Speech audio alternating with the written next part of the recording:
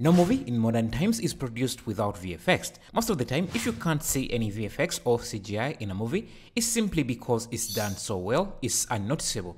And that's the goal of VFX, to blend what is digitally made into the real world, without drawing attention to itself. When done right, it goes unnoticed, and when done wrong, it's all you see. VFX can be a simple sky replacement or as complex as adding large monsters in a scene. Before Blender, to accomplish this, you would have to be a large studio or subscribe to expensive software like Houdini and Maya. But since Blender 2.5, Blender has become a great contender for VFX production. While Blender is a powerful VFX tool, you still need to know the right tools and extensions to use to get it right.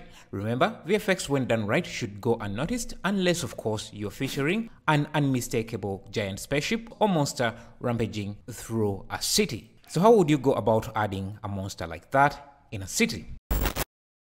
The starting point would be to track your footage with the Blender motion tracking tools, but to keep things simple, let's just use an image instead of a video. When working on images, you still need to match the camera used to capture the image like you would with a video. Though images are way simpler. Blender comes with motion tracking tools built in, but it does not come with any camera matching tools for still images. For that, we will have to use a standalone program called FSpy. FSpy is free to download and to use. While FSpy is a great tool for matching your camera, you don't get the convenience of working inside Blender. For that option, Perspective Plotter is a more powerful option with features like dynamic camera matching, scene scaling, and camera target locations. After matching your camera, the next step is to add your monster into the scene. If you don't have any monster, VFX Grace has the best looking models on the market, and Diffuse Studios has just released this new pack of models at the Blender market, in case you just want to add a bunch of people. To make the models fit perfectly into your scene, you need them to cast shadows onto objects in your original image. This could be a nearby building or the ground. To do this, Blender gives you the shadow catcher. This is any renderable object like meshes, curves, volumes, or even particles that do not show up in the final render, but shadows casted on them show. To set any object into a shadow catcher, select the object, go to the properties, visibility, mask, and then shadow catcher. A shadow catcher by itself is not going to be enough to sell realism. You need your monster to interact with its surrounding, for example, by adding damage to its surrounding, like buildings or even the ground. Some basic understanding of the built-in cell fracture add-on is going to help you tremendously to add damage or break apart objects. If you mix that with geometry nodes, then the sky is the limit. I have some tutorials to get you started with that. Or if you need detailed damage quick, the realistic internal damage extension will give you that in just a few clicks. If you are adding smaller objects into your scene at close range, surface details are going to be the key to blend your digital additions into reality. Imperfections can be made by adding a grunge texture into the roughness of your material. The key is finding the right grunge map with high enough resolution. In case you can't find anything you're looking for, Beep Production just released a set of 200 high-resolution 4K textures of different grunge maps, from fingerprints, dirt, grunge, scratches, water damage, and more.